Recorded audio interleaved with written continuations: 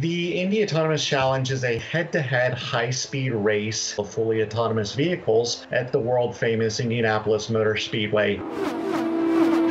Universities actually provide the perfect competitors for this challenge. If you can get university students really motivated, they will put hours and hours in. The talent that's showing up is just unparalleled. They know that the Indy Autonomous Challenge could be their world stage to show what they can really do.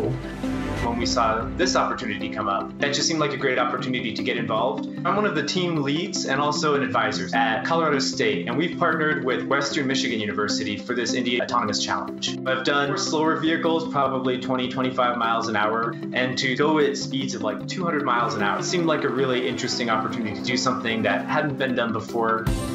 Motorsports really brings out these strong edge cases that you see for driverless vehicles.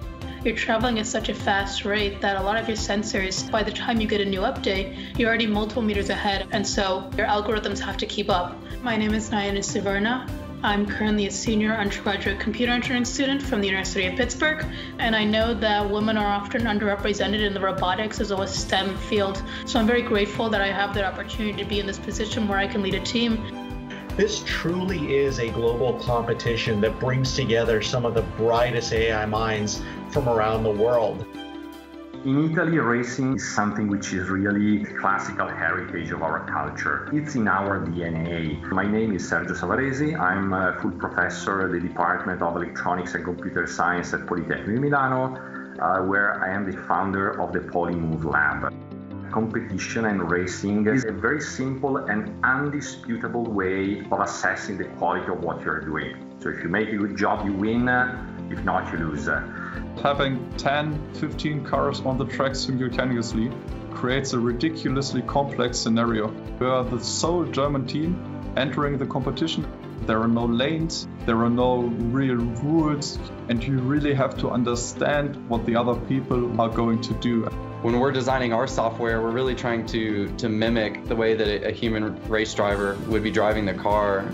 I'm Will Bryan, the control lead for Autonomous Tiger Racing, which is Auburn's entry into the IAC challenge. If you're not right on the edge of grip, then you're going too slow and you're not going to win. In motorsport racing, there is a saying that if everything seems under control, you are not going fast enough. I'm Madhur Bahal, and I'm the team principal of Cavalier Autonomous Racing. Traveling at such great speeds, you don't have the luxury of time to figure things out. Right? By the time you figure things out, you're already there. So there's a lot of anticipation and predictiveness involved, which is what makes it challenging. The more risky vehicle may just win, but the more risky vehicle may also be the one that crashes on turn one. I'm Dr. Daniel Gonzalez, and I'm part of the West Point side of Black and Gold. We really don't want to mess this vehicle up, and so that's why safety has been one of the biggest things we've been striving for. I imagine a lot of tech will come out of the Indy Autonomous Challenge for sort of high-speed maneuvering for safety reasons, so avoiding accidents. We're also very fortunate to have Clemson University's International Center for Automotive Research. Luckily here at Clemson, we have this program, Deep Orange, where we actually design and build prototype cars as part of our educational process with our students. So it was a natural fit for Deep Orange to take on the project of designing the common vehicle that would be used for the Indy Autonomous Challenge.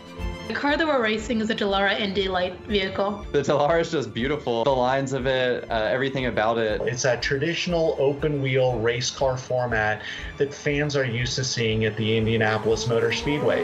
It screams when it's going all out at 200 miles per hour. The performance is going to be intense and the competition is going to be fierce.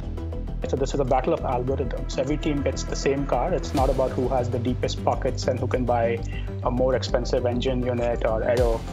Everything is the same. It's about outsmarting other vehicles by developing a software which is smarter than other teams. It's a really even playing field from that perspective. Our goal is to win. All these teams are really talented, and so to be able to beat them, you can't do it casually. You have to really give it everything and put in a lot of effort. When these teams whose 2 years of blood, sweat, and tears manifest with their fully polished branded vehicle and show their algorithm are the best that the world's ever seen, it's going to be an exciting moment, and nobody's going to be cheering louder than I am.